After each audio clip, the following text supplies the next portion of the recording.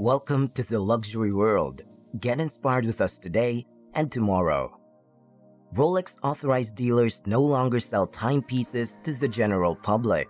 Instead, they assign them to clients who provide them with additional advantages beyond the simple selling of a submariner watch, for instance. It's important to take care of clients who buy other higher margin watches and jewelry in large quantities to reap these benefits. Adding to the dilemma are these new customers. Flippers, on the other hand, exacerbate shortages by convincing authorized dealers to sell them bundles of Rolex watches that they may resell for a profit, usually in other countries, including the United States.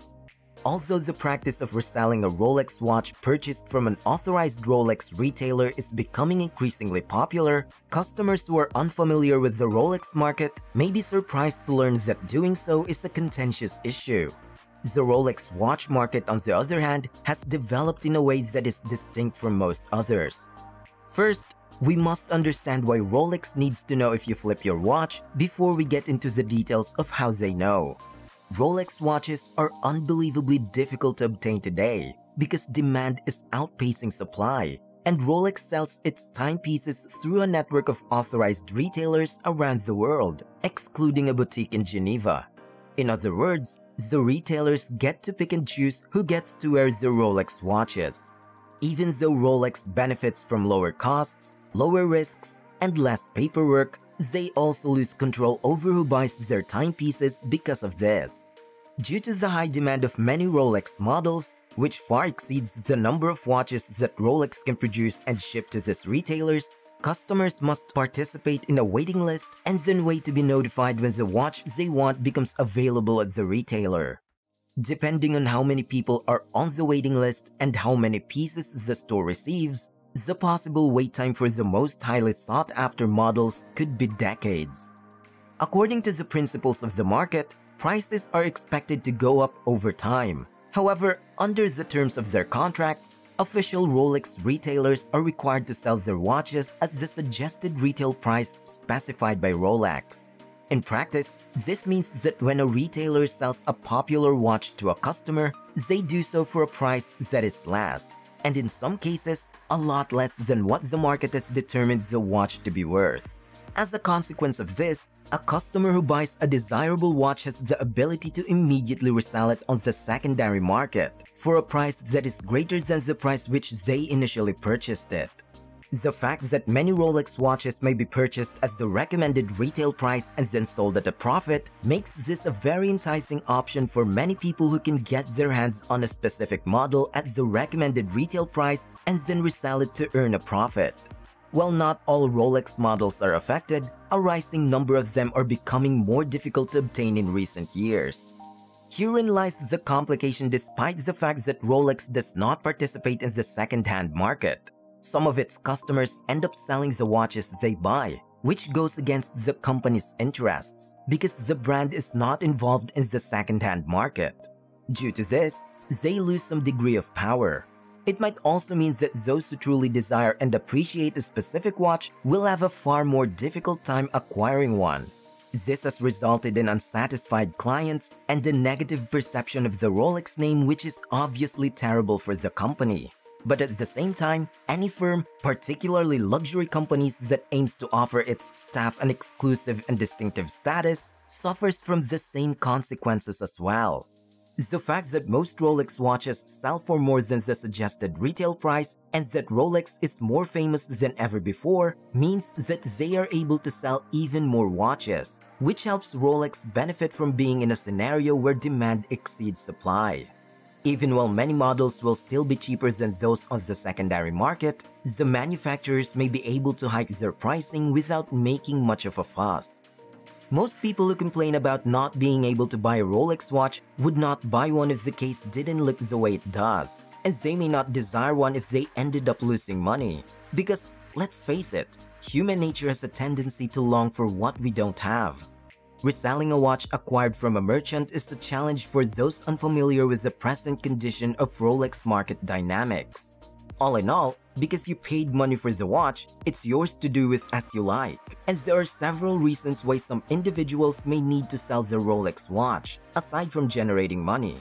Nevertheless, given the current situation of the market, the issue of flippers, or people who sell watches as soon as they get them, has become a trending issue because of the huge demand of Rolex timepieces. Even while Rolex does not know for sure whether this is the case, it has been confirmed by multiple trustworthy sources, and it wouldn't be strange considering Rolex's goal to sell its watches to the end user, which is why they are continuously searching for watch flippers. Rolex authorized dealers have also recruited personnel to aggressively search the internet for customers who have sold watches they purchased from their store. And some customers have even been barred from acquiring more watches from the retailers when they were discovered to have sold a highly rated timepiece. So now, the real question is, if a watch is being sold or flipped, how does Rolex know? They may determine this in 3 ways. First, a watch and its serial number are the first things they notice while searching for a timepiece online. Secondly, the watch must be returned to the store where it was originally purchased if someone comes in with it to have it serviced or authenticated and it's not the person who bought it. Finally, a customer calls the store to inquire if the watch has been sold and is concerned that the watch they purchased is genuine. However, after Rolex released its new warranty card design in 2020, which no longer includes the name of the retailer who originally sold the watch, this has become more difficult. And although the main concern is when buyers sell new watches shortly after purchasing them as opposed to selling their watches many years later, this is no longer a major issue. Visible serial numbers that may be used to identify watches are searched by Rolex as well as some official Rolex merchants on the internet. Many sellers obfuscate the serial numbers of their watches for this very reason. However, the serial number of the watch can be seen by Rolex because some people don't hide it in their marketing. A Rolex authorized dealer can tell for sure if they've sold the watch in question if they do the inquiry or investigation. It's possible that some retailers are either uninformed or uninterested that Rolex is inspecting watches being sold online. As a consequence, Rolex may uncover an ad, identify the shop that sold the watch, and contact them to alert them of this. This shop may be selling to flippers and perhaps dealers if Rolex finds that many of these watches sell quickly on the second-hand marketplace. If this is the case, they may be issued a warning. The retailer may decide to place them on the blacklist, banning them from making any further purchases if they are informed that one of their customers has sold or flipped the timepiece. Some retailers also make the common error of neglecting the fact that Rolex watches have the serial number etched at 6 o'clock. They may obscure the serial number on the warranty card, but fail to recognize that the serial number is visible in the engraving. People who are oblivious to the fact that they cannot sell their brand new watch, which is acceptable given that it's their property and they should, in theory, be allowed to do anything they want with it, can plainly indicate that they acquired the watch from Shop X on the specified date.